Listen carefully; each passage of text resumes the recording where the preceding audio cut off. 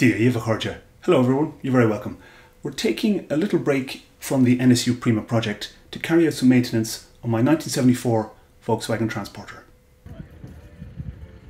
This bus gets a lot of use during the summer months, with music festivals, wild camping, wherever the road may take us. But since we completed the engine refurbishment last year, we've developed a fluid leak. This time from the gearbox.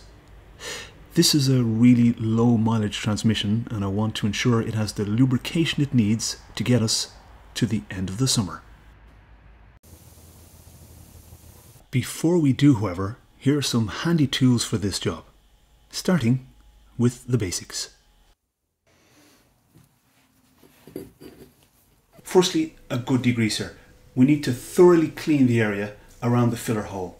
Because even a small oil leak can collect a great degree of dirt over time, the exterior of my gearbox isn't exactly clean, and if we allow any debris to get inside, it will negate any good that we do today.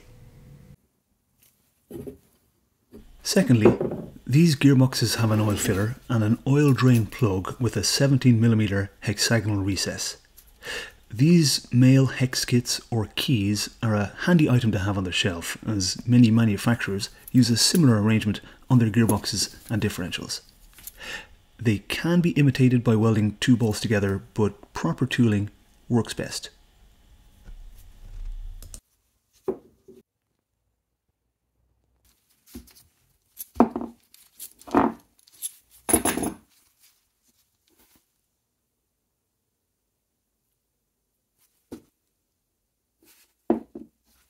Thirdly, the oil.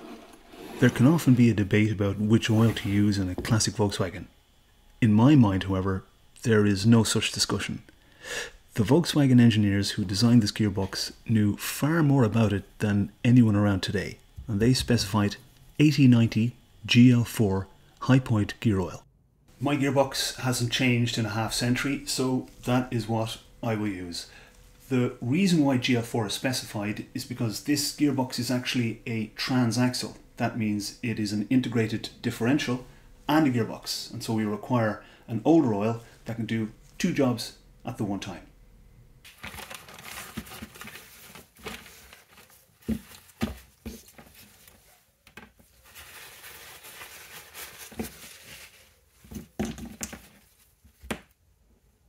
Lastly, these gearboxes can be awkward to fill by pouring from a bottle. I have a gear oil injection kit here which makes life much easier. These are inexpensive and they're found in boating or marine suppliers as they are commonly used for gear oil service of outboard motors. Some kits only accept a proprietary container, but this kind has a universal colour and fits a standard gear oil bottle. Very handy.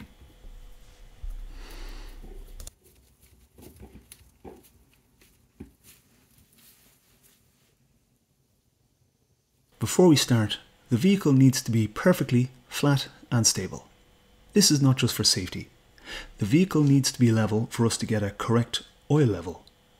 With that in mind, as a general principle, when it comes to the lifting, moving and support of a vehicle, I always like to bring far more weight capacity than is strictly needed.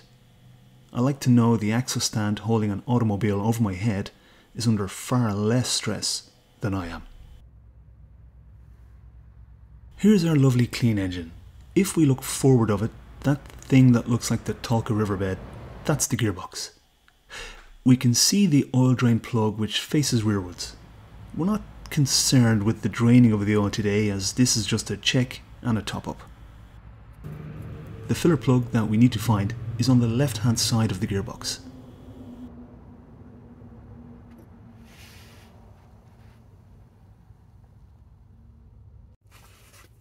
This item here is the left-hand drive shaft assembly. There's a seal in here which has failed. That's the reason for the mess. That thing that looks like a chewed toffee is the filler plug we're looking for.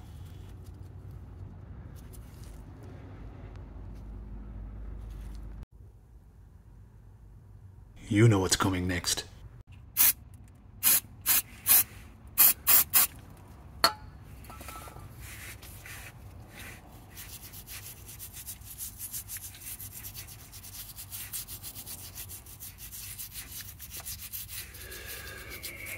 Now we can see the filler plug. We can also see that much of the original factory black paint has survived.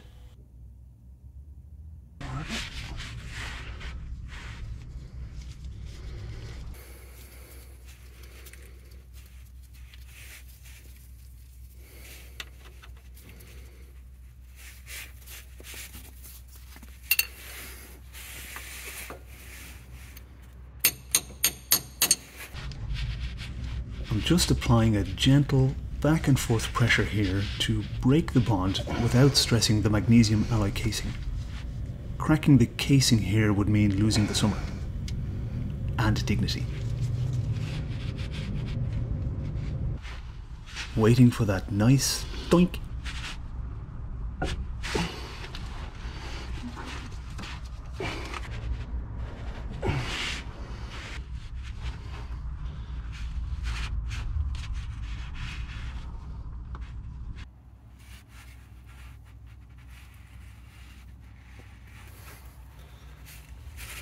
That's ready to come out now. This is a good time for a ratchet.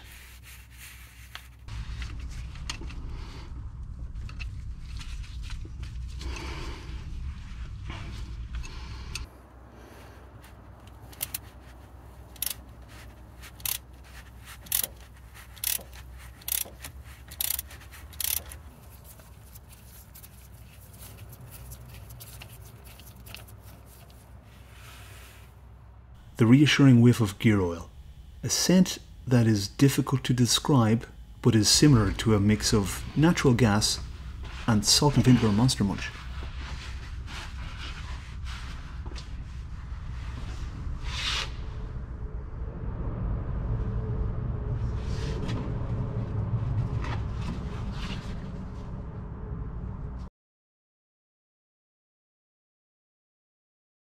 Cleaning the filler plug reveals the number 73. I don't know what this means, but considering my bus is a 74, this is possibly the year of manufacture.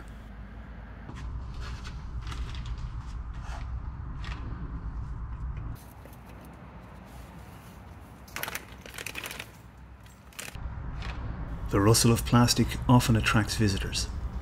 This guest doesn't like the aroma of gear oil. Hey, dog. Hey, doggy. That's a good doggo.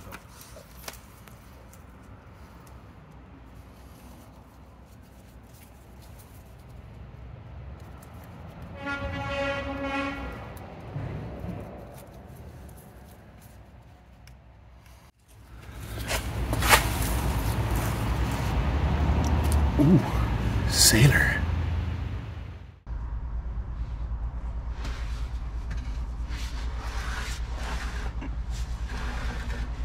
I often marvel at the diversity of humankind. Some of us love art, some pursue adventure, and some of us are happiest lying on a concrete floor under an old bus being sprayed by smelly oil. If you're watching this, chances are you're one of those people too.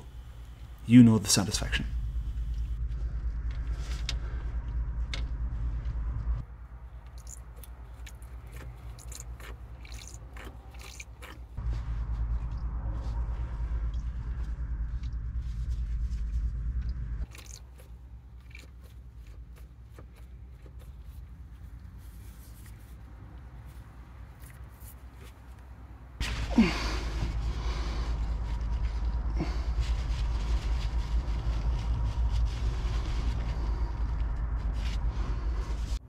That's the correct amount of oil, when there's just a gentle trickle coming back out of the hole towards us.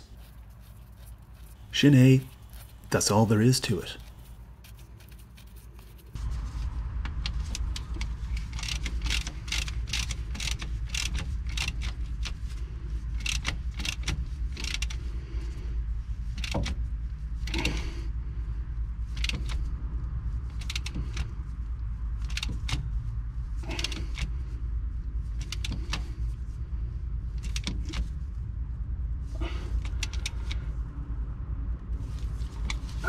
I will, in future, remove the engine and gearbox as a complete unit to replace all gearbox oil seals. But the real reason for this top-up was to see how much oil was actually left in the gearbox. This is a really low mileage, factory fresh bus, and I want to keep everything nice and healthy. I only pumped in 150 millilitres of oil, so now I know it's not losing all that much oil over time, and so it's good for the summer.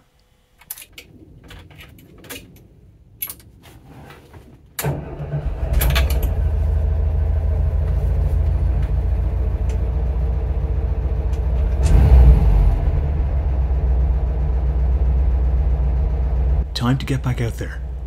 Until our next meeting, slán go fóill.